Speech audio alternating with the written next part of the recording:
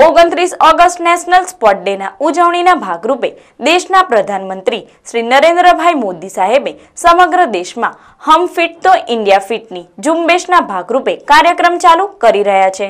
હું બાળપણથી જ રમતગમત પ્રત્યે રસ ધરાવતો હોવાથી મારા પ્રાથમિક શિક્ષક કાર્યમાં દરેક રમત હોય કે કોઈ પણ શારીરિક પ્રવૃત્તિમાં પ્રથમ રહેતો હોય જોઈ મારા વર્ગ શિક્ષકો તથા શારીરિક શિક્ષક રાજેશભાઈ ચૌધરી સાહેબના માર્ગદર્શન હેઠળ મારી રમતો ચાલુ થઈ। એમણે મને કબડ્ડીમાં રસ જગાવ્યો, રમતા શીખવ્યું અને રમાડતા પણ। ધોરણ 12માં ગુજરાત રાજ્યની સ્પર્ધાઓ તાલુકા કક્ષાએ અમે સ્પર્ધામાં વિજેતા બની ભરૂચ મુકામે જિલ્લા કક્ષામાં ભાગ લેવા આવ્યા। ત્યારે વર્ષ 2005માં સૌથી પહેલી સ્ટેટ કક્ષાની કબડ્ડી સુરેન્દ્રનગરના સરા તાલુકાનું મૂડી ગામમાં પ્રતિનિધિત્વ કર્યું। ત્યારબાદ કોલેજ કાળમાં આ રમતોનું વધારે રસ હોવાથી મેં શ્રી છોટુભાઈ પુરાણી વ્યાયામ મહાવિદ્યાલય રાજપીપળામાં વ્યાયામ વિશેની કોલેજમાં ભાગ લીધો।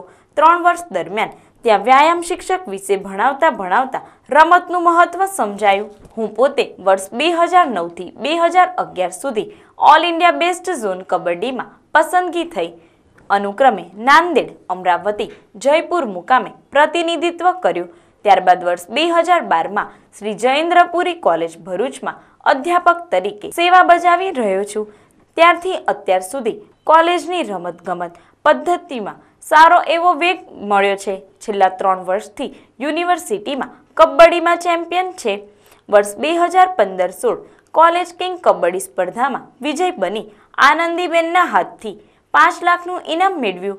2016-17માં રાજેન્દ્ર ત્રિવેદી સાહેબના હસ્તે 5 લાખનું ઇનામ મેળવ્યું। 2017-18માં પણ 5 લાખનું ઇનામ મેળવ્યું। છેલ્લા 3 વર્ષથી ગુજરાતમાં અવારનવાર થતી સ્પર્ધાઓમાં વિજયી બન્યા છે।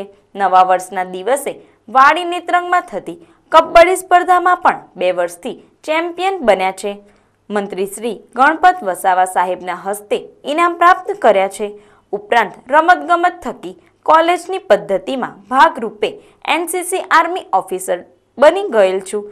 ટ્રેનિંગ માટે અવારનવાર 10 ફેબ્રુઆરીથી નાગપુર મુકામે 3 મહિનાની ટ્રેનિંગ માટે પસંદગી થઈ છે। આજરોજ 29 ઓગસ્ટ નેશનલ સ્પોર્ટ્સ ડે જે મેજર ધ્યાનચંદના યાદમાં ઉજવાઈ રહ્યો છે। દેશના વડાપ્રધાન માનનીય નરેન્દ્રભાઈ મોદી સાહેબે જે હમ ફિટ તો ઇન્ડિયા ફિટ જે ઝુંબેશ ઉપાડી છે તે સમગ્ર દેશમાં આજે અભિભૂત થવા જઈ રહી છે। આ એક ઝુંબેશ એ માત્ર ઝુંબેશ નથી, આ ઝુંબેશને શરૂ તો કરી છે પણ એને સૌથી પહેલાં એના માટે આપણે પોતે ખુદ ફિટ રહેવું પડશે।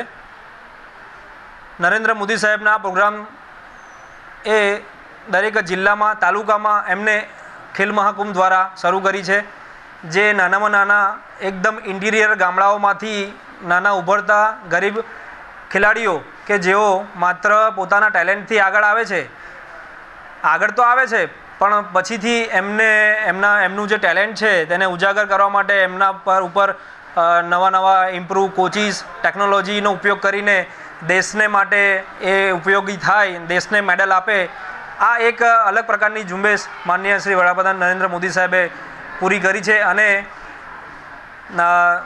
ગઈકાલે જ પીવી સિદ્ધુ જે દેશ માટે world best badminton ચેમ્પિયનશિપના gold medal લાવી છે તેના માટે પણ વડાપ્રધાન નરેન્દ્ર મોદી સાહેબે પણ એમને અભિનંદન પાઠવ્યા છે। આ માત્ર ત્યારે જ સાકાર થઈ શકે છે જ્યારે દેશના નાનામાં નાના વિસ્તારમાંથી ઉભરતા ખેલાડીઓને પ્રોત્સાહન મળે।